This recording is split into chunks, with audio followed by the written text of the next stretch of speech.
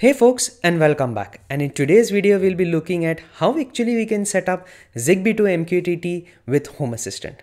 Now, if you're only interested about connecting your Zigbee devices to Home Assistant using a simpler method, then you can go for Zigbee Home Automation that is provided by Home Assistant itself. So I have made a video about this. It is linked somewhere here as well as into the description below. But now if you want some advanced capabilities to control your Zigbee devices, various options as well as how to update these particular Zigbee devices, then Zigbee2MQTT would be the option for you. Now, since you have already chosen to use Zigbee2MQTT, we will see how you can set this up using the Home Assistant add-on as well as setting it up as a Docker image externally. So with this, let's get started.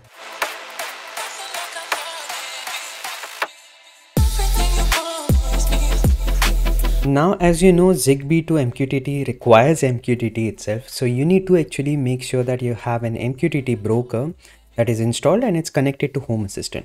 Now, if you have not done that, there's a video link somewhere here as well as into the description below, wherein I've made a video how to actually set up an MQTT broker with and without a username and password. So today I already have this thing already set up for me. So first of all, we will look into how we can set up the Zigbee2MQTT using the Home Assistant add-on, and then we will look into how we can run it as a separate Docker image. So let's look into how we can do this using the Home Assistant add-on. So for this, what we will have to do is go to settings and then go to add-ons. And in the add-on section, what you will have to do is go to this add-on store.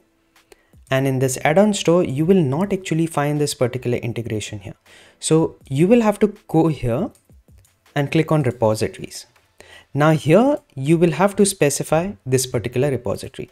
Now this repository link, I will provide it into my article, which will be linked into the description below so that you can refer to this particular link from that article. This link is also present in official documentation of Zigbee2MQTT, so you can grab it from there also. So now I'm going to add this here. So this will add the repository right now to my add-on. So it has been added here now. I'm going to close this. And what I'll need to do is I'll need to refresh this particular page. So now after refreshing it, this add-on will now be available here. So if you see here, I have this add-on here. So I'm going to use this Zigbee2MQTT add-on. I'm going to click on this and now I'm going to click on install. So now this will actually install the Zigbee2MQTT add-on into Home Assistant. So this will take a little bit of time. Now the add-on is installed. Now before you actually start this, we need to do some kind of configurations for this. So first thing, let's go to this configuration tab. And in this configuration tab, you need to actually give the MQTT server information. Now here what I'll be doing is I'll be specifying this server and I'll be specifying MQTT and the location where I'm running the particular MQTT broker. So since I'm running the MQTT broker inside Home Assistant itself, I'm going to use the IP address of my Home Assistant. So I'm going to copy this and I'm going to paste this here. Remember, we have to keep this as MQTT and the IP address. Along with this, you will have to specify the port on which you have connected your Zigbee dongle. So now the Zigbee coordinator that we have, I'm using the Sonoff Zigbee 3.0 version of the dongle, and I have links to this particular dongle into the description below if you want to buy it. And I'm using this latest dongle which is provided by Sonoff. So for this, I'm going to specify this port option here, and we need to specify the location of this particular dongle onto our Home Assistant. So for this, what we will have to do is we will require SSH access into Home Assistant. So now I've connected the dongle to my Raspberry Pi, which is running this Home Assistant OS. So I will open this terminal now and I'm going to do this SSH access inside Home Assistant. Now, if you have not done the SSH integration with Home Assistant, there's a link to a particular video here as well as into the description below to show you how you can actually install the SSH integration with Home Assistant. Right now, what we will do is we are going to run this command like ls-l, and we are going to specify, let me zoom in a bit, and we are going to specify dev /serial/by ID. And when I hit enter, you see here that this is the Sonoff Zigbee dongle that I have, and it is present at this particular location, that is TTY-ACM0. So what I'm going to do now is I'm going to use this particular value and I'm going to now paste it here. So I'm going to go here now, and in my port section, I'm going to specify it as /dev/ and I'm going to take this value from here, TTY-ACM0. So TTY-ACM0. So I'm going to specify this here, as well as now since I'm using the Sonoff Zigbee Dongle-E version, I need to specify this particular adapter. Now this may not be the same if you have a different adapter altogether. You can find the adapters into the official documentation. But since I'm using this Sonoff Zigbee Dongle-E version, I'm going to specify an adapter here. So I have to specify an adapter, that is the EZSP. So this I have to specify only for the Zigbee 3.0 E version of the coordinator dongle. So I'm going to now, with this, let me zoom out a bit. I'm going to now save this particular settings here. So with this settings being done, what I'm going to do now is I'm going to actually enable this particular watchdog, and I'm going to enable this show in sidebar. With this, as you can see, it's been added here in the sidebar. I'm going to start the Zigbee2MQTT. So now let's go ahead and look at the logs. So on clicking refresh here, this should now actually show me the logs from the Zigbee2MQTT. So right now what I see is that I'm getting this unauthorized error here. So this is while communicating with MQTT. So now let's actually see what I missed. So in my configuration, I specified only the server. Let me also specify the port. So 183 is the port of the MQTT server, and I'm going to specify the username and the password of my MQTT server. So now here is the username and the password. If you want to see your username and password, if you have set it, go to your settings, and in your settings, go again to your add-ons, and in your add-ons, go to your MQTT broker, and here in the configurations, you should be able to see your logins here. So if you have set this, then you will have to specify this particular credentials here. Okay. So now you specify this, all of this information, I will put it into my article, which will be linked into the description below. With this, I'm going to now save this, and then I'm going to go to info, and I'm going to now start my Zigbee2MQTT again. So now let's go to the logs. So as you can see now, it has started. So now it can actually publish messages to the MQTT broker, and you can see Zigbee2MQTT has started. So that's a good sign right now. So now what we are going to do is, this is how we set up Zigbee2MQTT on our Home Assistant OS using the add-on, right?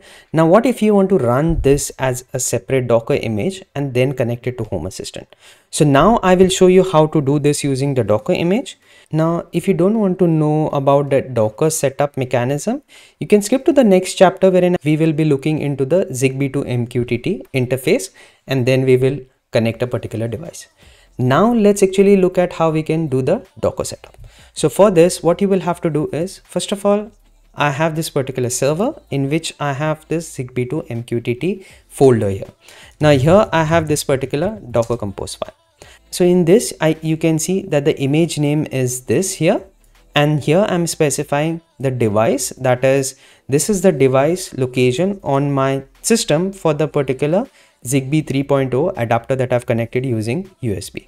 Now I'm giving the container name as Zigbee2MQTT itself. So this is going to be the name of my container, which will spin up later.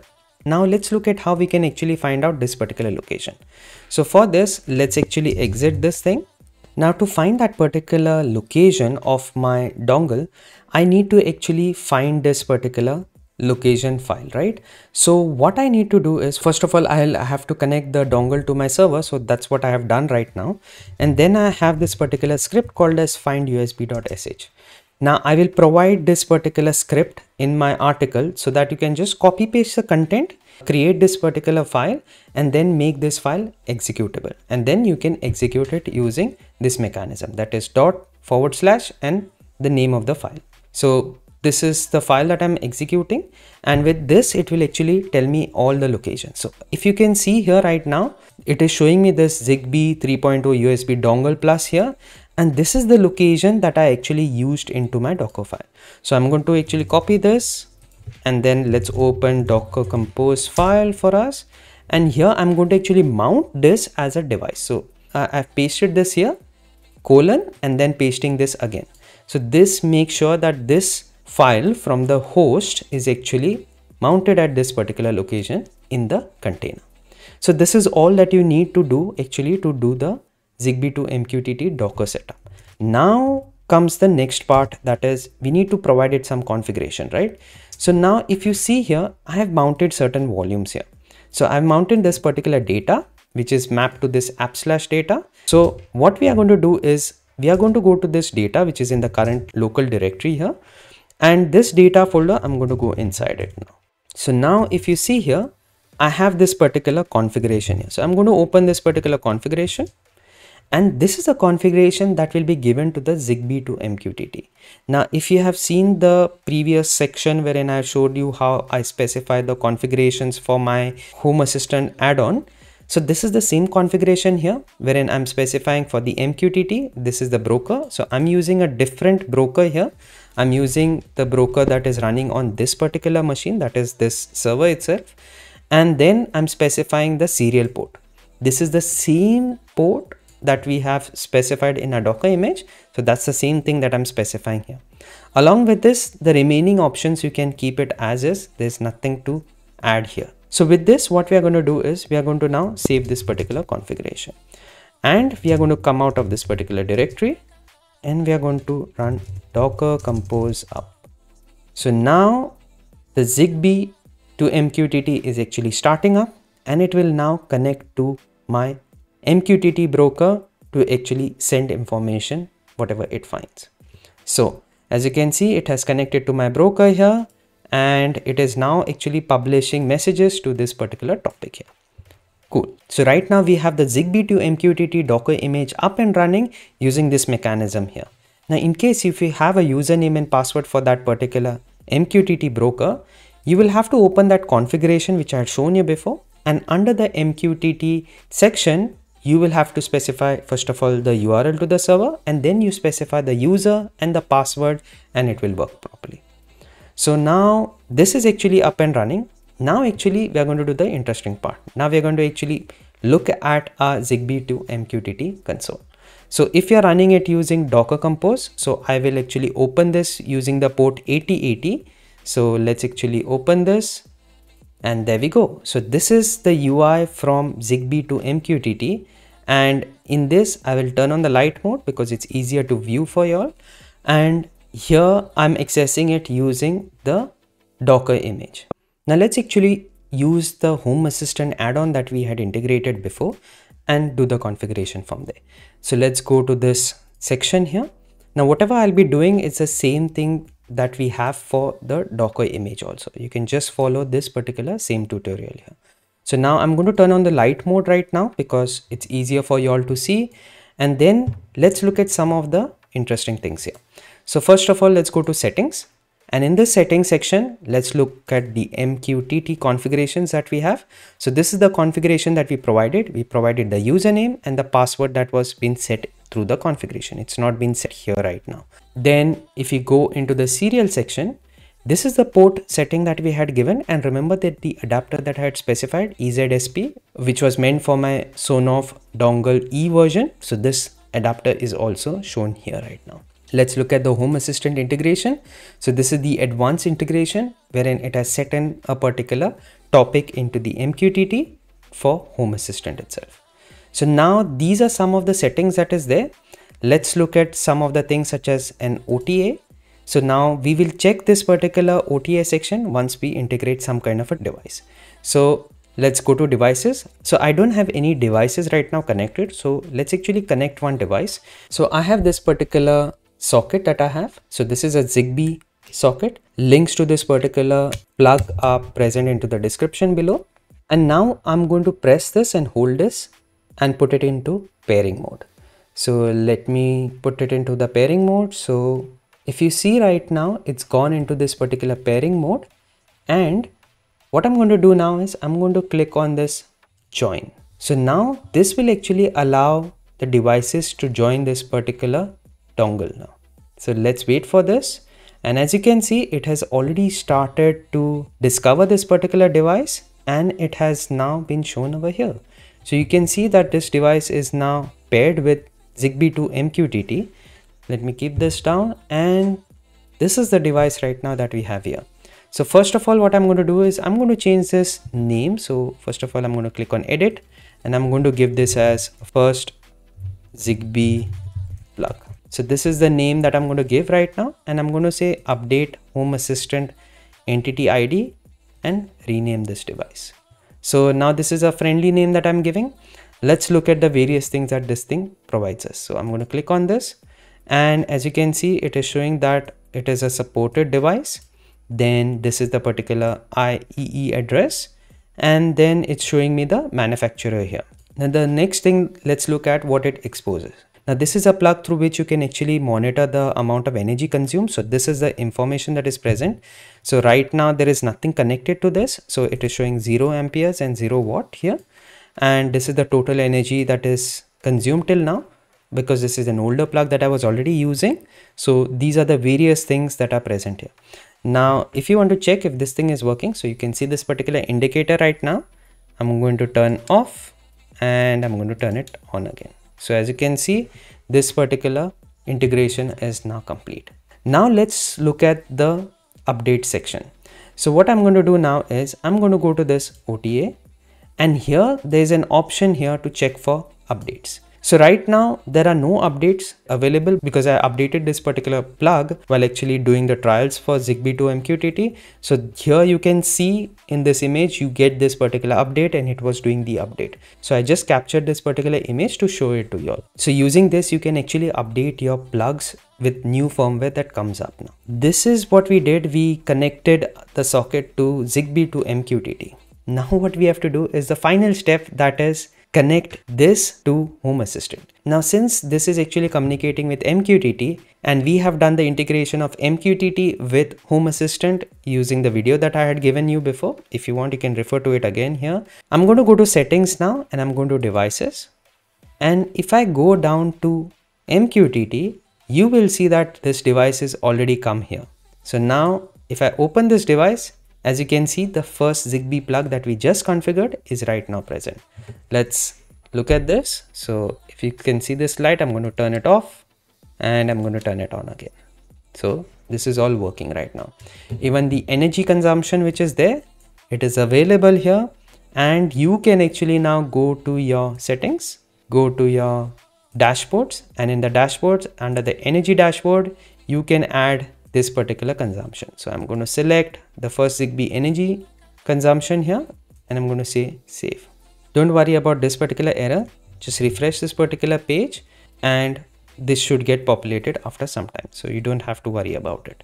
With this, we just saw how actually we can integrate Zigbee2MQTT to Home Assistant using the MQTT broker. So now using this particular setup, we are able to actually view our Zigbee devices here with all the various options that are present here. All the indicators and all the power options and everything will be viewed here.